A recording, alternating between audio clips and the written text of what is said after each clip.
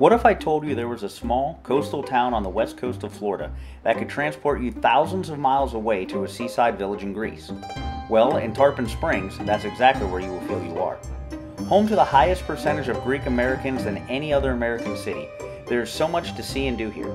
From manatee sightings to learning the history of sponging, grabbing a drink at any one of the award-winning breweries or the distillery, or catching a talented musician in the sponge exchange market, to a shrine known for numerous miracles, and then finish the day with a gorgeous sunset.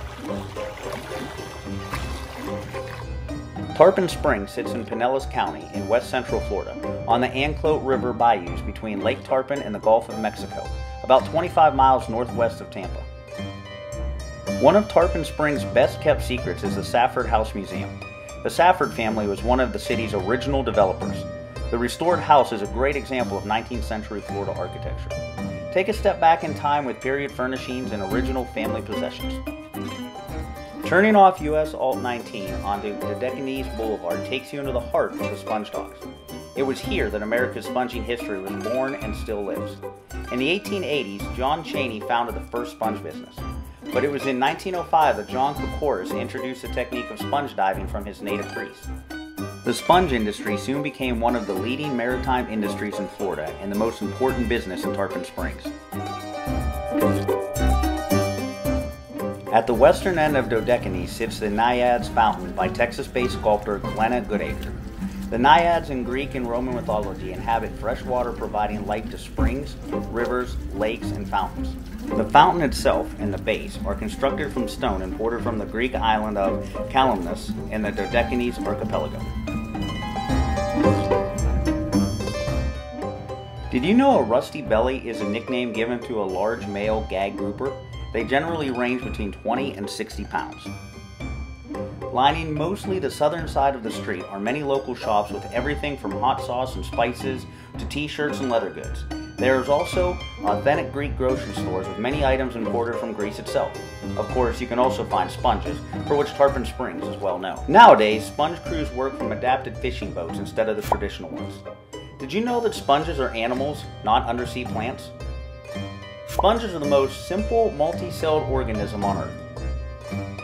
Because some produce toxins, sponges have very few natural predators. Scientists have even found sponge fossils from about 1 billion years ago. Because of the distance to the sponge beds, sponge boats and their crews go out for weeks at a time. So, catching a crew that has recently come back in is a rare treat.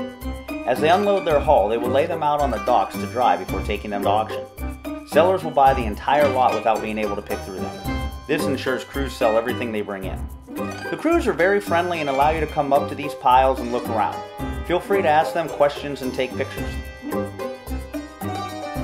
At the center of the dock stands the Sponge Diver Memorial Statue. This serves as a reminder of the divers lost in Tarpon's history. So we are getting ready to get on to the St. Nicholas boat line. They are going to take us out and explain a little bit more about sponge diving. And we're going to see a sponge diver wearing the traditional suit with the big diving helmet. Started in 1924 by Captain Michael J. Billeris, the St. Nicholas boat line is still in operation today.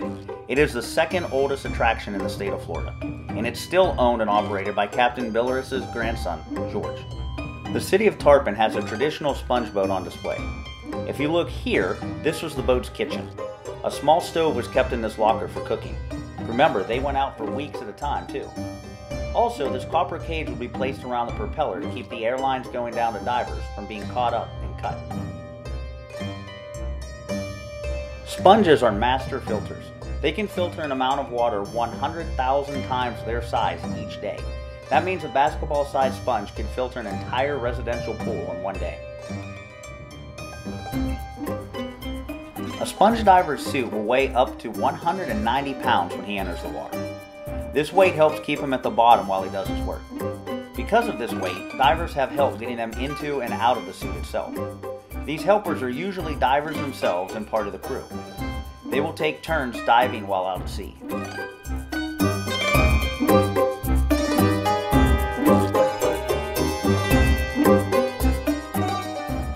Inside the helmet, there is a small relief valve on the side.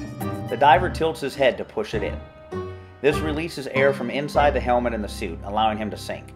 Believe it or not, even with all of the weight, if he didn't do this repeatedly, he would float back to the surface. It's actually how he comes back up when he's done. His helpers are tying a line to him before he goes in. This line is the only communication they will have with him as he's on the bottom. A series of tugs relays messages from him back to the boat. The rake he carries with him is how he gathers the sponges from the bottom. Notice the helper paying out the lifeline? Normally he would be in deeper water, but this shows how he walks along looking for sponges. See how he turns his body from side to side? This is the only way he can see more than what is directly in front of him. Because of the helmet being attached to the suit in the way that it is, he can't simply turn his head. He has to turn his whole upper body to see.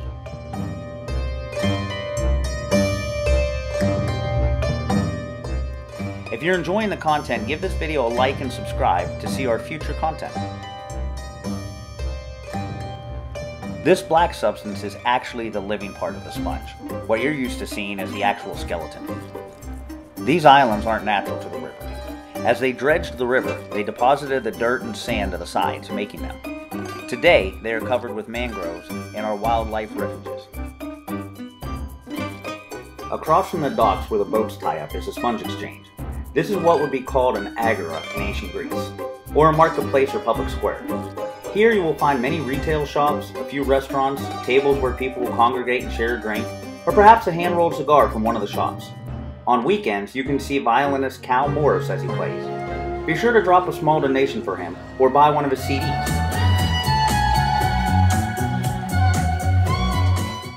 A small fountain has a sculpture of Poseidon.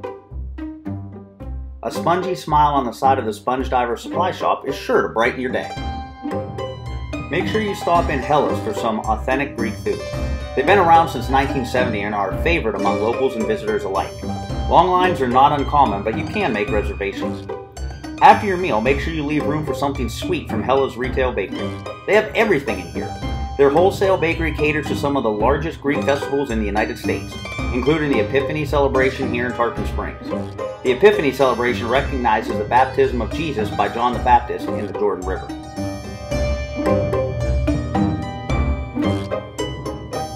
Stop by one of the many Greek grocery stores to pick up your spices and other goods imported from Greece and other European countries.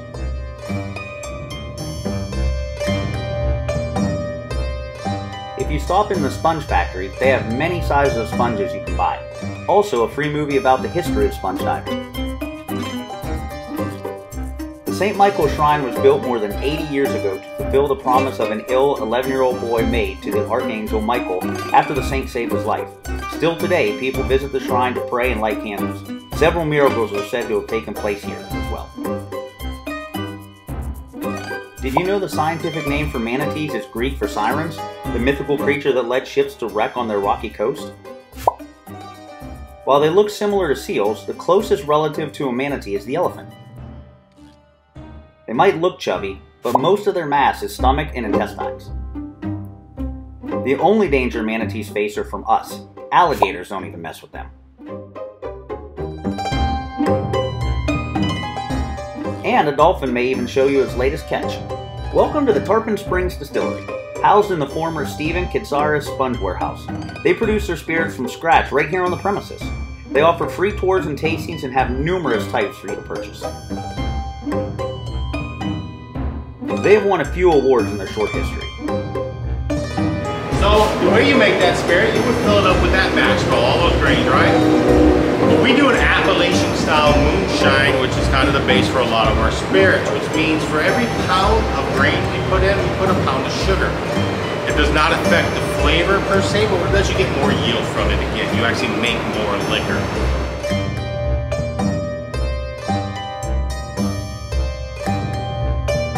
So we have a copper single pot still. Her name is Amazing Grace. So you'll heat it up, kind of runs, you cool it off. So this is a column still.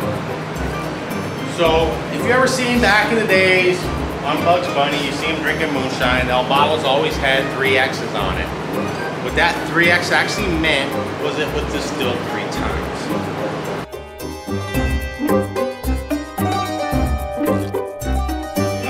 So we start off with our rye whiskey. So the reason we start off with this is this one just won double gold at the San Francisco World Spirits Award, which means it's one of the top 35 rye whiskeys in the world. We were hoping to get top 3, we did not. That would have been outrageous.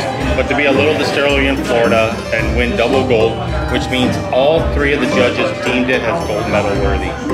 107 proof, so it's cask strength. So this one is meant to be placed on a ball of ice, bring it down to 100 proof or so. Have you had the best moonshine in America? I have not had it. Because you are. All right. Oh, wow. It actually does. 2021 Gold Medal Award at the American Distillers Institute, which is in Tennessee. So 62% corn. So corn is usually the sweetest of those grains. That's what makes bourbon bourbon. It's because it always has to be at least 51%. That's smooth. Yeah. Tequila finish to you? Yeah. All right. So we use this for margaritas. So when we started and we were making that moonshine, they said you need to have a bourbon. Well, this is not a bourbon. This is actually the moonshine that we have. But we call it oak shine. If you like bourbon, it's going to be very similar. We just don't follow the bourbon law, so it cannot be classified as a bourbon. Yeah. And they just kept pouring and pouring and pouring.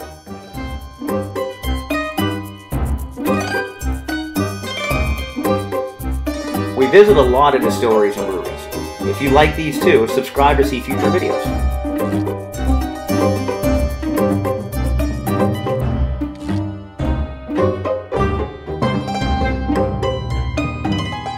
In downtown Tarpon Springs is the Two Frogs Brewery. The building started as a drugstore when it was built in 1895. Do you remember the Kermit sipping tea memes? I think Two Frogs updated this to the post-2020 times.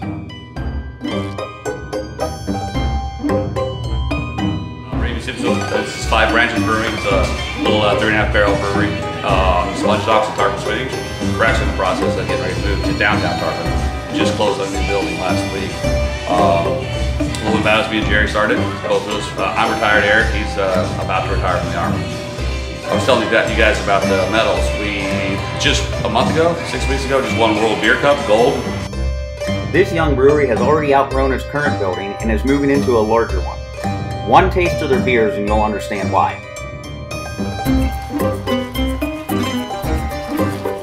Discover more travel articles here on our YouTube channel or at fittingandadventure.com.